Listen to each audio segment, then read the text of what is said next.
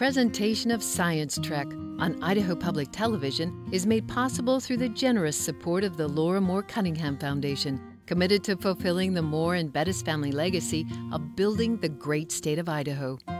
By the Friends of Idaho Public Television and by the Corporation for Public Broadcasting. The world is full of motion, and motion happens because of force. Find out how force and motion move your world. Stay tuned. Science Trek is next.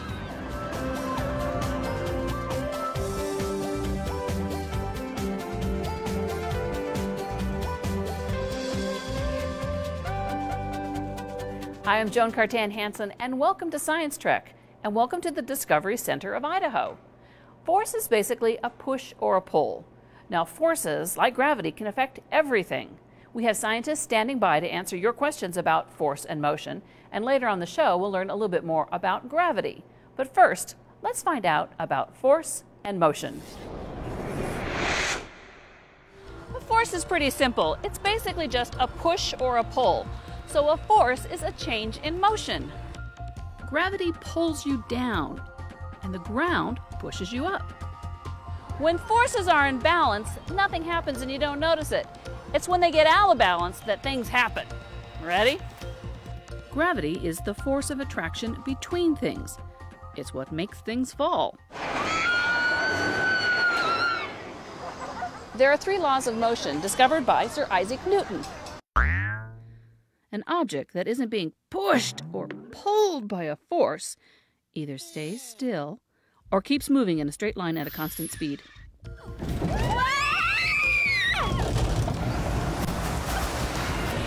Wait a minute. Gravity pulled me down in a straight line. Why did we stop? Well, Newton's first law is all about inertia. Inertia is an object's tendency to resist any change in its motion.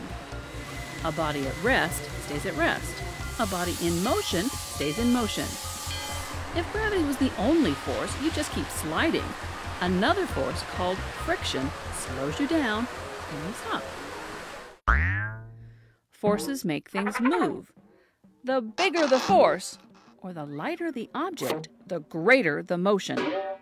Say you push a toy along the street. It's pretty easy because the toy is light, and you can push or pull with a lot of force. The more force, the faster it moves or accelerates. Right in. Good aim. Say you try to push or pull something really big. It would take a lot of force to get it to move. Every action has an equal and opposite reaction. Forces act in pairs. When the space shuttle lifts off, the burning gas pushes out the engine and lifts the shuttle. When you hit your friend with a bumper car, the force pushes him away. But the force of his car pushes you back the same amount of force. Hit him softly, you both move just a little. Hit him hard, woohoo! Equal and opposite reaction. The laws of motion are the basis for the science of physics. They apply to all the particles in the universe, from the smallest atom to even the biggest planets. Even this roller coaster. Stay at rest until acted on by an outside force. That's Newton's first law. And when an engine pulls the cars up the hill, that's Newton's second law. Applying a force makes an object move. And how does the third law apply? And for every action, there's an equal and opposite reaction. First we go up, then we go down. And joining us now to answer your questions about force and motion are Kathryn Devine, Associate Professor of Physics at the College of Idaho, and John Gardner, Professor of Mechanical and Biomedical Engineering at Boise State University. Thank you both for joining us. Thanks for having us. Happy to be here. Okay, let's go to your question. Hi, my name is Blake. I go to KBI Elementary School in KBI, Idaho. My question is, what is force and how it's made? So a force can be thought of as a push or a pull that makes something change its speed. So if you want to speed something up, you have to push or pull it to make it speed up or change direction. And the way that a force is made could be a variety of different things. You could drop something off a table, and in that case, the force of gravity or the gravitational force would make it speed up towards the ground, and that would make it move. We've got other types of forces. There's like electrostatic forces, like static electricity that might suck your hair to a balloon. So there's a variety of different types of forces that can make something move, but they all act as a push or pull that makes something change its direction or speed up or slow down. My name is Emily. I go to Hawaii Harbor Elementary School. My question is, why are Newton's 3 laws so important to science? That's a great question, and I think one of the reasons why those laws are so important is because Newton was observing a lot of things around him in the world. In fact, all the scientists and the naturalists of the age were trying to figure out how things move and why. And he was able to look at all these observations and fold them together into this set of rules that really fit well together and fit all their observations. It's a great example of scientific theory and the scientific method in itself, but it was also very important in helping us understand planets and gravity and just how things move into the future. He really laid the foundation for that. My name is Creighton. I come from Hawaii Elementary School. My question is, what makes this ball bounce? So that's a great question. So when you throw the ball to the ground, you give it energy, and it has and that energy is reflected in its velocity, in its speed. And when it hits the ground, it stops all of a sudden. But that energy doesn't go away. It gets absorbed into the ball. The ball squishes up a little bit. And then as soon as it stops, the ball wants to unsquish, wants to expand, and it bounces back up again. But it won't come back exactly the same way because some of that energy gets lost in the material of the ball. Hi, my name is Alex. I go to Sagal Elementary School, and my question is, how big is the gravitational field around the Earth and why? Actually, a really interesting question, because technically speaking, a gravitational field would extend away from a mass forever. And so Earth's gravitational field would extend, infinitely out. I guess what's interesting to physicists, or the way that physicists tend to think, is how far does it extend until it matters. And so once you get far enough away from Earth, the gravitational forces and fields from other objects, other planets, stars, would start to take over and be more important. And so locally around Earth, our gravitational field matters a lot. Once you start moving out into the solar system, even though technically the gravitational field still exists from Earth, other things are going to play a larger role, and their gravitational fields would matter more. Austin would like to know, why does something drop when I throw it up? So Austin, when you throw something up in the air, it's whatever that is, whether it's a ball or let's say it's a softball, it has mass, and the earth underneath your feet has mass, and gravity acts between two masses. So as you throw it up in the air, gravity's always acting on it, and it's changing the speed of the ball as it moves up, and it's always trying to pull it back to the center of the earth. So as the ball goes up, it slows down as the force of gravity slows it down. It'll eventually get to its highest point and stop altogether and then come back down towards you. And it doesn't get to the center of the earth because the surface, the ground, the grass under your feet, stops it. And when it sits there, gravity's still working on it, but now the earth, the grass is pushing back on the ball at the same amount, so it doesn't move anymore. One of the really interesting things I like to have my students think about when we throw balls in the air too is that the way that the force of gravity works is if you have two masses, they're exerting equal and opposite forces on each other. Like Newton's third law tells us, if you have a force of one object on this object's going to exert an equal and opposite force back. And so that means that when you throw a ball in the air, when you jump in the air, you're actually exerting an equal and opposite force back on Earth. So I always ask my students, why is it that it looks like the ball falls and not Earth jumping up towards your feet? And the reason for that is because of Newton's second law, which says that if something has more mass with the same amount of force, it accelerates less. So it's kind of interesting to think of you sitting in your seat. Earth is pulling you down, but you're actually pulling on Earth, too, with an equal and opposite force of gravity. Hi, my name is Aiden. I go to Willow Creek Elementary. I was just wondering why a sticky follow itself down the stairs. Well, slinkies, like everything else that has mass, are affected by Earth's gravity. And so when you push a slinky off the stairs, Earth's gravity is going to pull the top end of the slinky over and create that force to pull the front end down. And then you have the connection force, I guess. The slinky is connected to its back end. And so the force of the slinky pulling on each of its links is going to cause the rest of the slinky to go. And then if it's a little bit off center, then the tip tips over, or the back tips over, and Earth's gravity pulls on that end, and you start the whole process over again. And so the key force there is still gravity.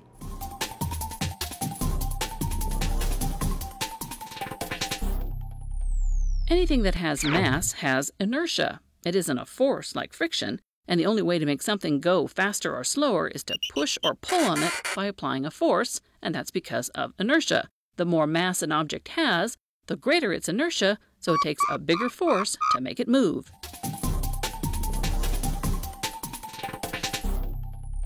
Hello, my name is Jacob and I go to Basin Elementary. The question I would like to ask today is, how did our Earth's gravity form and where did it originate?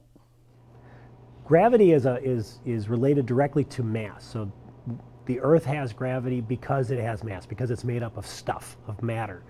And so I think one of the answers to that question is the same thing as answering how did the Earth form in the first place, or how do planets form? And the planets form because, say, there were a couple smaller pieces of mass that were attracted to each other, and they came together, and they stuck together, because that's what gravity does. It pulls objects together.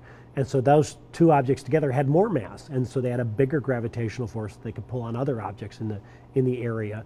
And so planets came together as a coalescent, a bringing together of a bunch of smaller pieces. And once there was enough mass there, then it could also start pulling together other kinds of molecules that make up gas, and that's how we got an atmosphere. We need the gravity to keep an atmosphere on the planet as well. Hi, my name is Jaden, and I go to Owyhee Elementary School. My question is, how does the moon circle around the Earth? So the moon is actually being pulled towards the Earth at all times. And so one of the kind of crazy things to think about is, why then doesn't the moon get pulled by Earth's gravity just straight into the Earth and crash into the Earth? So one thing you can think about is that the moon is actually not only being pulled towards the Earth, but it has a speed around the Earth, so a velocity. So if Earth was to disappear completely, so if Earth just vanished one day, the moon would start traveling in a straight line, because remember, things travel in a straight line unless acted on by an outside force, like Newton's first law tells us. So what's happening is you have Earth exerting a gravitational force. The moon wants to travel in a straight line, but the Earth pulls it a little bit. And so the moon changes its direction. And then it starts traveling in a different direction, and Earth pulls it again, and it changes its direction. So one way you can think about it is that the moon is always falling towards Earth, but it's just changing its direction. So instead of falling to the surface of Earth, it just continues to fall around Earth in a circle. Hi, my name is William. I go to Owyhee Elementary School, and my question is, how does a magnet work? It's actually a very deep question in terms of how a magnet works. There's a lot going on in how a magnet works. So the force at work there is the magnetic force, but it's also related to the electrostatic force. And so if you were to break down, if you were to look at the very, very, very tiny pieces that make up a magnet, say a bar of iron that has has been magnetized, what you would see is the individual atoms that make up the iron in your magnet. And all of the electrons in those atoms are lined up so that their orbits are all oriented the same direction. And that's kind of the key of how a magnet works. And so all of the electric fields of the electrons are in the same direction, and all of those electrons are moving. And what you may learn if you take a lot more physics someday is that if you have a moving electrically charged object like an electron, that generates a magnetic field. And so the short, kind of quick answer for how a magnet works is, because all the electrons are aligned, all the fields are aligned, then the movement of those individual electrons generates this magnetic field, and that's why a magnet works. If you had a piece of iron that didn't have all of the atoms aligned, then it wouldn't be a magnet, and that's why some pieces of iron are magnetic and others aren't. Hi, my name is Jensen. I come from Owyhee Harbor Elementary School. My question is, are all metals affected by magnets? the answer to that is no. Not all metals are affected by magnets, and that has to do similar to what Katie just said about the makeup and how the atoms line up in the individual grains of the metal. But we classify metals as ferrous metals, which is related to iron-containing metals, and non-ferrous, and that's the connection of whether they're magnetic or not. So it's mostly iron that and metals that contain iron that are attracted by magnets. Ronan asks, could you have a magnet go sideways? I really like this question because it lets us talk about the nature of forces as well. So forces act along a line, and so if the two magnets can either attract each other or push each other apart, depending on how the north and south poles are arranged, because magnets have north and south poles, and so opposites attract and like poles push away from each other. And so yeah, you could make a magnet go off in the direction other than that straight line, and that's if the magnet's sitting on, like, say, a tabletop, and you push a magnet down on top of the table from there. If the poles are different, it'll jump up and hit that magnet. But if they're different, that magnet's pushing and trying to get through the table, but it can't. And so eventually it'll get a little bit off center and it'll scoot off to the side. And so that's way that way the magnets can make a force that's not in the same direction as the line between them. Hi, my name is Colton. I go to Sago Elementary School, and my question is, why does the force change the speed of an object? Well, you can think of that through your experience, and I think that's probably how Newton came up with this second law, that a force does change the speed of an object, is if you push on something, it will move. And so that's really the heart and soul of Newton's second law. If you give something a push, you're giving it energy that changes the speed of the object. And so you could tie this back then to maybe concepts of energy. When you're putting a force on an object, you're also speeding it up or slowing it down and changing the amount of energy. So you're transferring some energy from you to the object. Gravity holds our world together. It even holds the air in our atmosphere. But what is gravity? Gravity is the force of action between two objects, in this case, between the melons and the Earth. To talk about gravity, you first have to talk about mass and matter. Now, matter takes up space and has mass. And mass is a measurement of how much matter something has. The more something weighs, the more mass it has, and the more gravity pulls on it. Your body has mass, and so does your friends. So there's a gravitational pull between them. Oh no, that doesn't happen. Your bodies don't have enough mass to be pulled together like that. Phew. But the Earth's gravitational pull is strong because it has so much mass. The greater the mass of the object, the greater the force of gravity. Astronauts could bounce easily on the moon because the moon's gravity is less than the Earth's, because the moon has less mass than the Earth. Does that mean I weigh a different amount on different planets? Well, on Earth, suppose you weigh 100 pounds. If you were on the moon, you'd weigh about 17 pounds. But if you were on a bigger planet, say Jupiter, you'd weigh more than a whopping 236 pounds. And gravity's effect depends upon how close objects are to one another. The Earth's gravitational pull on, say, Pluto isn't very strong because Pluto is so far away. But the Earth's gravitational pull on the moon is great. The Earth's gravity keeps the moon in orbit. So if Earth's gravity is so strong, how do astronauts get into space? And why do they just float there? Astronauts can take off from Earth because the power of the rockets used to push the space shuttle out of Earth's atmosphere. But space shuttle astronauts never travel beyond Earth's gravitational pull. They just keep moving fast enough to keep gravity from pulling them back to Earth. It's called a state of weightlessness, or as NASA calls it, microgravity.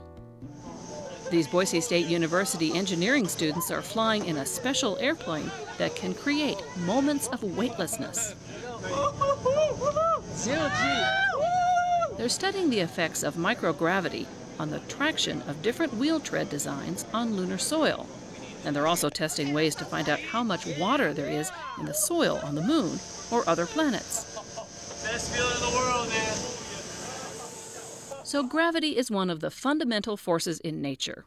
We really don't know what causes gravity, but we sure feel the effects of gravity. Whoa, you okay? Yeah, what goes up must come down. It's just gravity.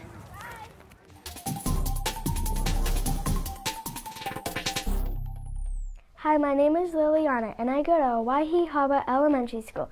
And my question is, how do airplanes fly when gravity is pulling the airplanes down?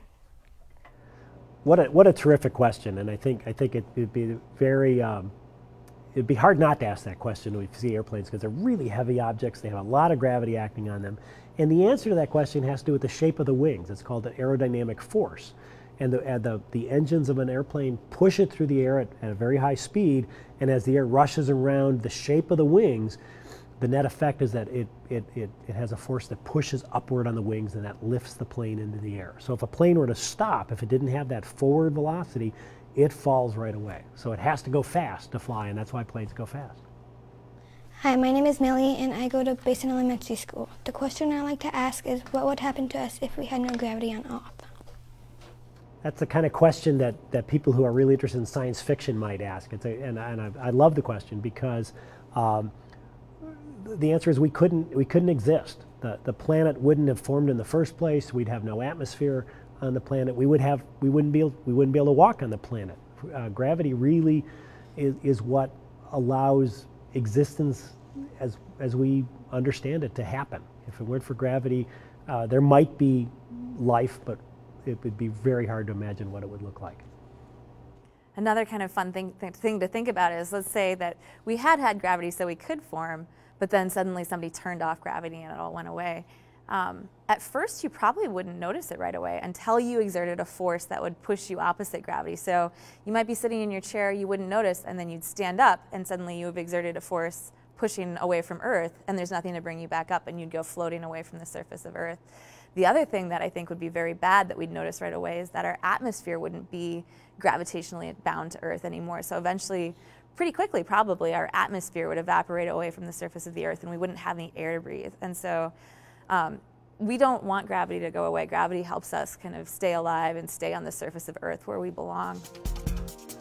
Con asks, how does friction work? Friction is a force that's a contact force between two surfaces. And so if you have like your hand and your other hand and you rub them together, you're creating a frictional force. And that frictional force is what makes your hands warm up when you rub them together. And so the way that friction works then is you just need to have the surface of one object in contact with the surface of another object. And the rubbing together of those two surfaces creates friction. Hi, my name's Hallie, and I go to Rocky Mountain High School. And I was wondering what the difference between centrifugal force and centripetal force was. That's a great question, and a lot of people get confused by it. A lot of engineering students in my classes get confused by that. But there are two words that refer to the same effect but have subtly different meanings. So the best way to answer that is to imagine a situation where you have a ball on a string and you're swinging it around over your head. So the string constrains the ball to go in a circle. And it's constantly accelerating because the velocity is constantly changing direction. And to cause that acceleration, to cause that change in velocity, the string does that by exerting a force, the tension in the spring. That's the centripetal force that keeps the ball going in a circular direction. Centrifugal force isn't really a force. It's the term we use to describe the effect or the tendency of the ball to move out of the circle. It's the centripetal force counteracts that and makes it go in the circle. So the thing I always tell my students to remember too is that in circular motion, when both of these forces are at play here, when we talk about both of these forces, in circular motion, centripetal means center seeking. And so centripetal forces are real forces, like tension from a string, but also gravity. So Earth pulling on the moon is orbiting because of a centripetal force. And centripetal forces, you can always point to something and say gravity, that's a centripetal force, or tension, that's a centripetal force.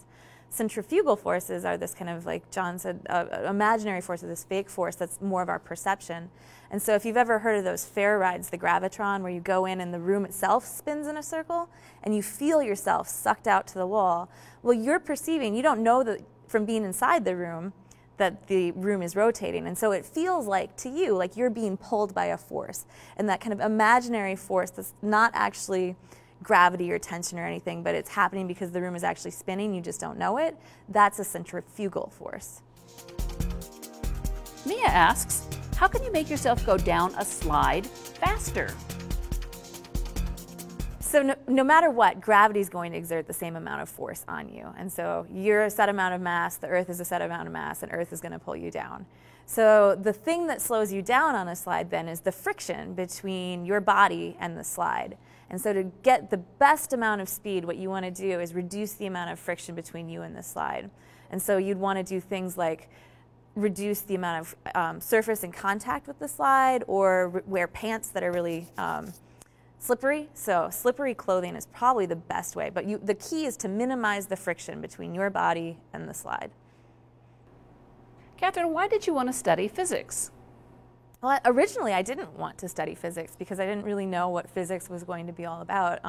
So when I started in college, I thought I wanted to be actually a biologist and study biology. And I was fascinated by biology, and then I took a geology class, and I was fascinated by geology, and then I took a chemistry class, and I thought chemistry was great too. So I really didn't know what I wanted to do, but I didn't think it was physics. And so I took physics because it was required for all of the other fields. You had to take physics in order to be a geologist or a biologist or a chemist. And in that physics class, I realized that physics was really the study of, on the very fundamental level, why do things work? And so physics helped explain biology, physics helped explain geology, physics helped explain chemistry. And so I realized that this was the science that kind of tied everything together, and this was the place for me. John, if someone is interested in becoming a physicist or an engineer, what should he or she study in school? So when you're in grade school, obviously you don't have a lot of choices. You should just study hard all the time. Pay attention in class and do your work, and probably the most important class to be paying attention to that relates to those is your mathematics classes. And I think it's important to realize that to be a physicist or engineer, you don't necessarily have to love math, but you have to be pretty good at it, and you have to be able to move on to the next class. As you get into high school, take a chance to take your physics class or chemistry. And for the engineering standpoint, don't forget that maybe the more practical classes, like a shop class or something in working with your hands, that can be very useful too. It doesn't help with the theoretical background, but it helps you understand machines and how they work, and that's a really important understanding to have when you go into engineering. I'm sorry we've run out of time. My thanks to Kathryn and John for answering students' questions. Thanks, this was a lot of fun. And we're glad to be here. My thanks also to the folks here at the Discovery Center of Idaho for hosting us. Now you can learn more about force and motion and lots of other scientific topics on the Science Trek website. We'll answer more questions about force and motion on Science Trek, the web show. And if you want to submit a question for Science Trek, it's easy, and you and your class can win prizes. You can send it as an email or as a video question, recorded on your webcam or cell phone. And if you're an educator, we'll even lend you a camera. Our last prize winner was Carly in Mrs. Shea's class at Sagal Elementary in Sagal, Idaho. So to find out all about force and motion, how to send in your questions, and how to win, go to the Science Trek website. And each week, check out my blog for the latest science news for kids. You'll find it all at idahoptv.org/science-trek. Thanks for joining us. We'll see you next time on Science Trek.